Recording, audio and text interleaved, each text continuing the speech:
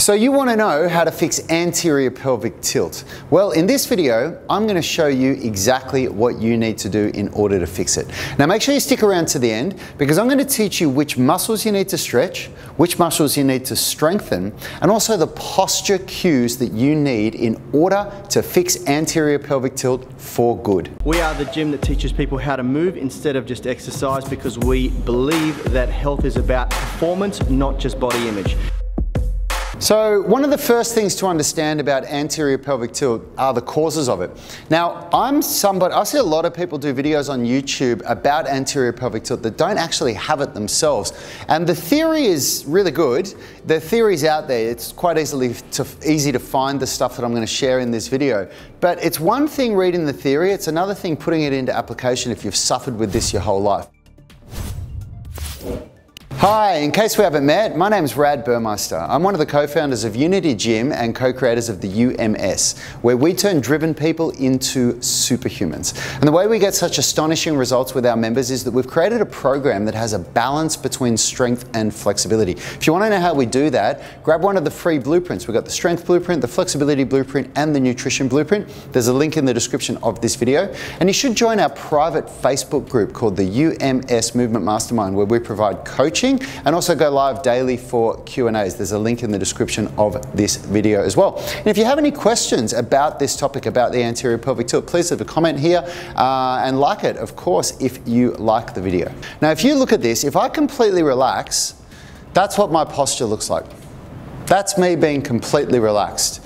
So one of the first things that I'm going to talk about is the postural cues you have to do. So watch this is how I stand all the time. So see the difference there, okay? There's relaxed, and that's the way I stand. Now, the reason why I get such a bad anterior pelvic tilt is I've got something called spondylolisthesis. What that means is that for me, there's L4 and L5. These are the lowest vertebrae in the spine. All the vertebrae normally sit on top of each other like that. If this is my L5, this is my L4, then my L4 actually sits forward, okay, which creates a massive anterior pelvic tilt. So the first thing you want to think about is what postural cues do you do when you're standing up and when you're walking? Because it's like the exercises are good, but and they're very important, but you have to also be thinking about the way that you stand. So the first thing that we're going to think of is if you stand with your feet shoulder width apart, we want to pull the heels together. Okay, so what I want to do, if you watch, so here I'm relaxed, and now watch what happens when I pull my heels together.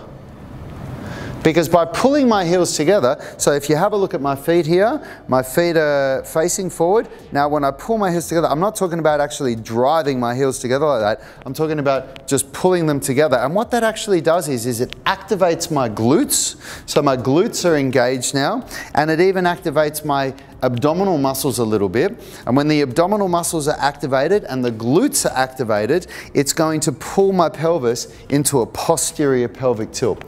The next thing that we want to, and that takes care of the pelvis, but when you've got an APT, it also ripples through the rest of your spine. So what we want to also do is just bring the chin back a little bit and just think of spreading the shoulders, bringing the shoulders out wider like that. I don't like the cue of pulling the shoulders back. That's a really bad cue because that's not a natural way to stand. But if you just think of standing tall, so pulling your chin back a little bit, drawing the heels together to engage the glutes and standing up straight.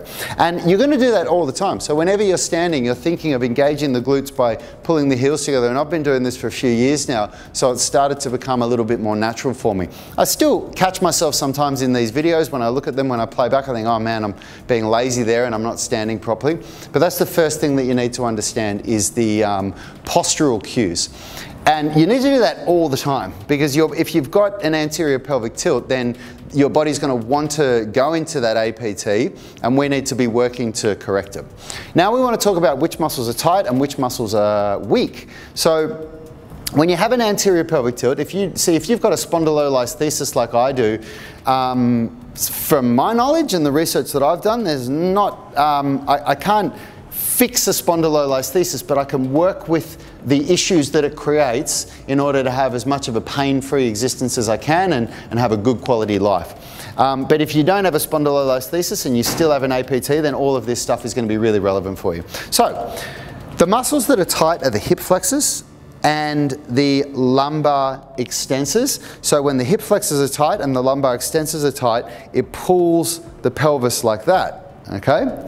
So, and then the muscles that are weak are the hamstrings, the glutes, and the abs. Because when the hamstrings are strong and the glutes are strong, they're going to pull the top of the pelvis back into a posterior pelvic tilt, and when the abs are strong, they're going to pull the front of the pelvis up and into a posterior pelvic tilt, okay? So what we're going to go through now is a strategy on how you can overcome those issues, the stretches that you can do and the strength training movements that you can do in order to fix your anterior pelvic tilt. So something to understand about anterior pelvic tilt is that sitting down makes it worse. And the main reason why sitting makes it worse is that it puts the hip flexors into a really shortened position. So the hip flexors become really tight, and then when you stand up, because the hip flexors are short, they try and stay in that shortened position, which pulls the pelvis forward like that. Of course, I'm exaggerating, but that's what happens. So one of the best things to understand is that the stretches that I'm about to show you, these are really good for you want to do this throughout the day. You want to be offsetting the amount that you're sitting down at your desk with some stretching to stretch out the muscles that become tight. So the first one that we're going to do, we'll do one for the hip flexors. Now I've just got a fit ball here because I'm going to show you a couple of different exercises and one of them uses a fit ball, but the other ones, you can do it with a fit ball or you could do it without a fit ball, it's your call. And this first one is one that you don't need a fit ball for. You can just put your foot on a chair, anything like that. And from here we're going to go into this long lunge position. And then what I'm going to do from here, there's two ways to do this. So the further away that the knee is from the object, the easier it's going to be. So out here will be easier for somebody that's less flexible. Back here will be much harder for somebody that's more flexible. So from here, what I'm going to do is I'm going to lean into the stretch like this, okay? So I'll just come back here. So I'm going to lean forward and just put my weight on that front leg, and I'm feeling it down here, which is where I want. And then the second parts of the stretch, I'm going to come up, bring my leg back a bit. Now watch what I do with my pelvis. This is really important. I'm going to push into a posterior pelvic tilt by engaging my abs and my glutes, and then I'm going to push my bum back towards the ball like that. And now that really gets up into the hip flexors. And you can do each of these positions maybe 20 or 30 seconds, and you could do it 1, 2, 3, 5 times. You could stay going back and forth like this, you know, for up to 5 minutes if you wanted to. The more you do it, the better it's going to be, okay? So that's how we stretch the hip flexors. To stretch the lumbar spine, I'm just going to show you a really easy one that you can do that doesn't require any equipment. So if I bend my knees like this, and then just round my back as much as I can, and then from here I'm just going to relax and just bounce very gently. Okay, I'm intentionally not straightening my legs. I'm a relatively flexible person. If you look, I haven't done any kind of a warm-up or anything, but I'm not trying to get a hamstring stretch. What I'm trying to do is to get into my lumbar spine. And by doing this, this relieves the hamstrings by bending the knees and allows me to get into my back. And just bouncing like this, this is a really nice, you can even kind of rock side to side. This is a really nice, gentle lumbar spine stretch. And those are the two areas of your body that you want to stretch. Hip flexors, lumbar spine. Now we're going to go on to the strengthening exercises. So we want to strengthen the hamstrings, strengthen the glutes, and strengthen the abs. So to strengthen the glutes, we can do exercises like a hip thrust. So from here, again, you can use a bench is the preferred way to do a hip thrust, or a box. But from here, if you put a weight like a barbell or a kettlebell or whatever, you can lift on here and push up. But the number one thing is that when you push up, you don't push like this. See, that's me pushing in an anterior pelvic tilt. What I want to do is when I get to the top, I want to push into a posterior pelvic tilt. I want to really drive through my glutes so that I'm using the muscles to pull me into the posterior pelvic tilt, okay? If you don't have any weights and you're doing this at home on the edge of your bed, you can make this a lot harder by doing it on a single leg. But in all honesty, It's much better to do it with 2 legs when you're stable and structured, when you're talking about fixing an anterior pelvic tilt. And if you do need some weight, you can put a little bit of weight on your hips here. But bear in mind, we're not talking about doing any personal bests here. We're not talking about strength training where you're doing sets of 5 reps or anything like that. We want to do sets of 8 to 10 reps.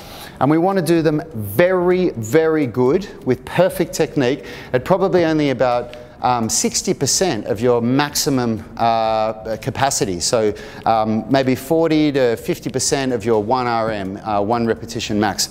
Because the idea is that you want to feel that you can fully lock out into a posterior pelvic tilt at the top of the movement. Now the next movement that we're going to do is we want to strengthen the hamstrings, and to strengthen the hamstrings we can do exercises like a football hamstring curl. So you push your hips up into the air, pull the legs in hard, back out slow, and then down. And again, what I'm trying to do is avoid doing this with an anterior pelvic tilt. I'm trying to train my body to have a posterior pelvic tilt, so I want to push my hips forward, engage my glutes, engage my abs, while I pull the legs in, and then come out slowly.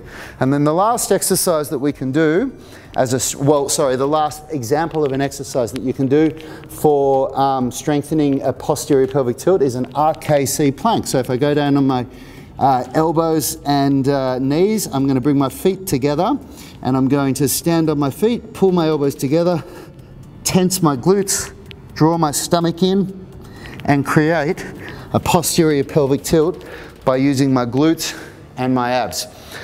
So those are 3 examples of exercises that you can do to strengthen your abs, strengthen your glutes, and strengthen your hamstrings, and also how to stretch your hip flexors and stretch the lumbar spine. Now we've got an amazing program for training to fix an anterior pelvic tilt. There's a link in the description of this video. It's got 3 phases, so it shows you progressive overload and periodization for the exercises so that you really see a change in what it is that you're doing. But that is a really good guideline of what it is that you need to do in order to fix anterior pelvic tilt. Now, the last thing that I want to say is I really want to emphasize this. For all of those exercises that you do, it is very, very important that you train in posterior pelvic tilt, which means that you're pulling the top of your hips back, the exact opposite to anterior pelvic tilt. You can't do those exercises with an anterior pelvic tilt. You have to do those exercises with a posterior pelvic tilt. It's very, very important. Let me know how you go. Leave a comment in the description, and of course jump over to the Facebook group, the UMS Movement Mastermind, where you can post videos of yourself doing these exercises and ask for critique. And if you're ready to level up and get a really effective program that I've used to fix my anterior pelvic tilt, then grab the program with the link in the description of this video. Hey, thanks for watching that video. If you liked it, consider subscribing to our channel and make sure you click the notification bell so you know when our weekly videos are uploaded. Now, the best thing for you to do if you want to stay connected with us and get free online coaching is to join our private Facebook group. It's called the UMS Movement Mastermind, and we go live daily where we answer our members' questions. It's very interactive because you can post questions while we're live and we interact with you on the show. You can also upload videos or pictures of yourself with any movements, any stretches, strength training movements, calisthenics, weightlifting, anything that you're struggling with, and we'll critique you, give you feedback, let you know how you can get better. It's a really valuable resource. It allows a lot of communication with us and also our senior tribe members. You'll get answers very, very quickly, and it's absolutely free. So jump on Facebook, search for UMS Movement Mastermind and join now. Until next time, have a great day.